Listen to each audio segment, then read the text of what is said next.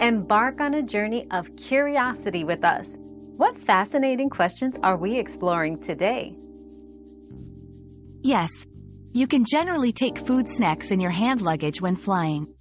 However, it's important to remember that liquid or gel-like food items must comply with the 3-1-1 liquids rule if you're flying within or to the USA. They should be in containers no larger than 3.4 ounces, 100 milliliters, and all containers must fit in a single, clear, quart-sized bag. For solid snacks, there are no such restrictions, but it's wise to check the specific airline's policy as rules can vary. Pack snacks that are less likely to spill or smell to avoid discomfort for yourself and others.